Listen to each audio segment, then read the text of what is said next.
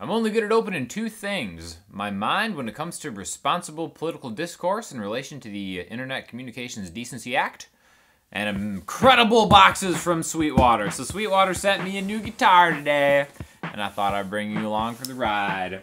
So as I'm doing this very difficult task of unboxing something while speaking to a camera, there's a reason for this, for me actually getting this. I have been hired to score a documentary, and there's a couple different things, a couple different genres of music that they want to do. And one of them is bluegrass music, bluegrass/country music, which I don't really know a whole lot about other than the Instagram, YouTube short reel that I posted on learning every bluegrass trick ever in 1 minute. I'm gonna be doing a follow-up to that pretty quickly, but that's somewhat of a spoiler as far as what is in this box. Oh my gosh. These boxes are so big. Alright, so, as one can imagine, there's another box in this box. Hope you're enjoying the ladies from the 80s backtrack music right here. The real ones know what that's about. This is upside down, but this is from Gibson. Oh my gosh. Can anybody guess what this is? You probably won't be able to guess what this is because some people won't be like, well, this isn't traditional bluegrass, blah, blah, blah. Nothing I do is traditional, right? So this is what we're dealing with here. But man, can we just take a second to acknowledge how amazing Sweetwater is for sending me all this stuff? Click the link below if you just want a spoiler alert because it's the top link. There's like an affiliate going on there.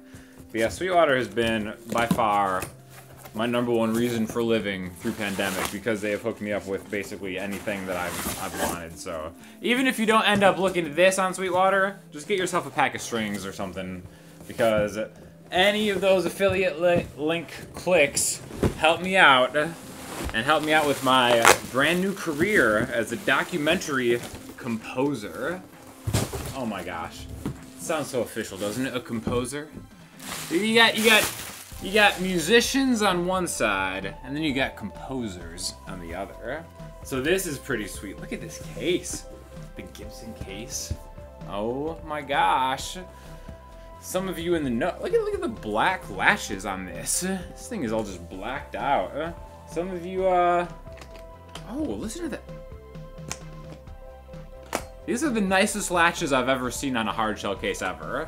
So, again, opening up to the audience first. Oh my gosh. Got the official certificate. Oh, the smell. Oh, the smell is just amazing.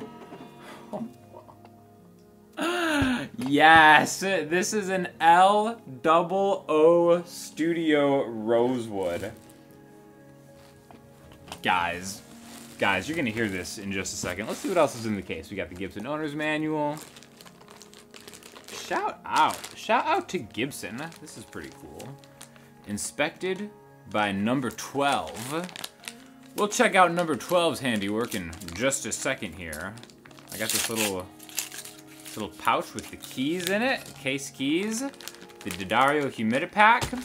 So I also got the Gibson Generation G45 not too long ago, and I just want to shout them out because they give you this little pick pouch, which I think is like a super nice touch. So thank you for that. A little tool here, and then looks like a end pin strap button. That's just the case. Here we go, guys. Look at this.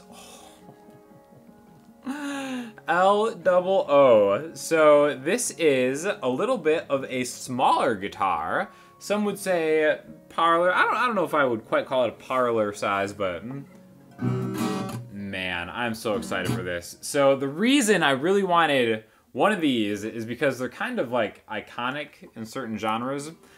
I wouldn't say that like bluegrass is like their main genre, but I wanted something where I could kind of use the G45 for some of the other tracks, which is a bigger body, like dreadnought style guitar, and then use this for something to kind of sit a little, have its own sonic space in a mix without getting too boomy. And again, I really have been impressed with some of those Gibson acoustic guitars. So loving it. Tune this up real quick.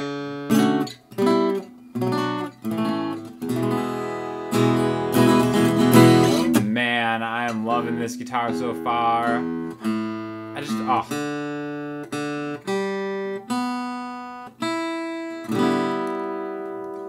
Sweet. So, I mean, come on, you guys, look how classy this is. Super cute, beautiful size. It has electronics too, which I will definitely be plugging in and checking that out in a little bit. But the size of this, the weight is just amazing.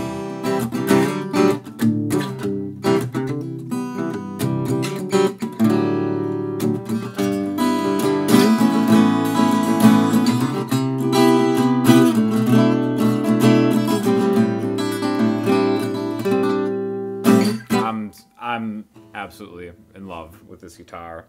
You know, this I just love rosewood backing sides. Look at that wood grain. Oh, give it up. Give it up for Gibson. Is that weird that it's like a hot take that I kind of like prefer their acoustic guitars even if they're like electric guitars? That's an unpopular opinion. Come at me in the comments. But gotta determine the guitar's soul first.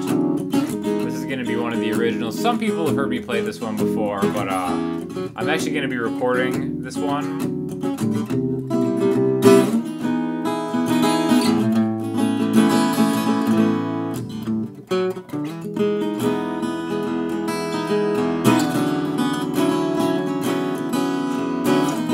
I love it.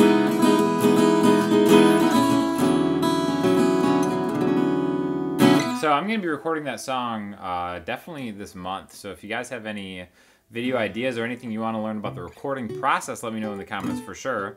I'm going to plug this in a second too, mic it up properly just so you can hear a more focused sound example of it, other than just the audio that I have from the mic set up in here. But man, I just like...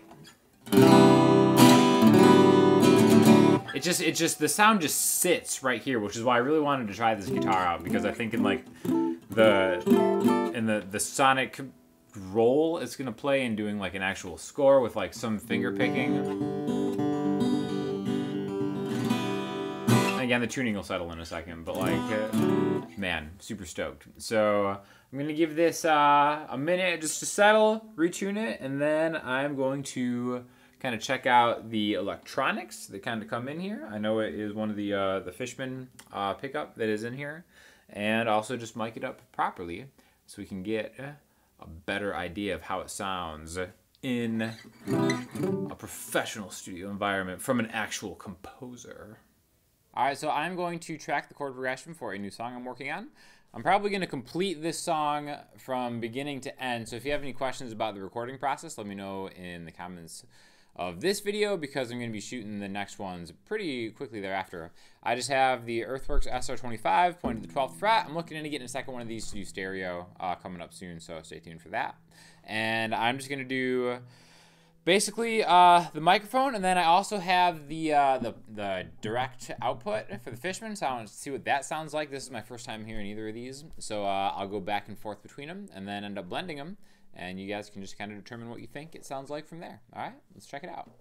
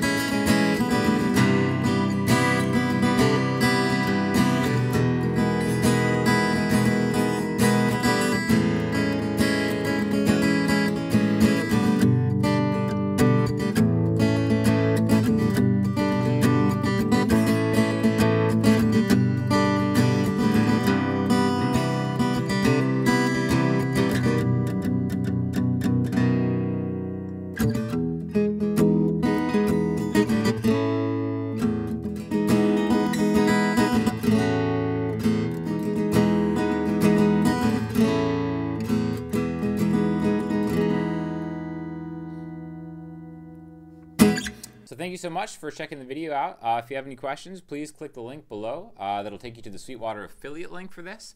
Thanks again to Gibson Acoustics and Sweetwater for sponsoring this video.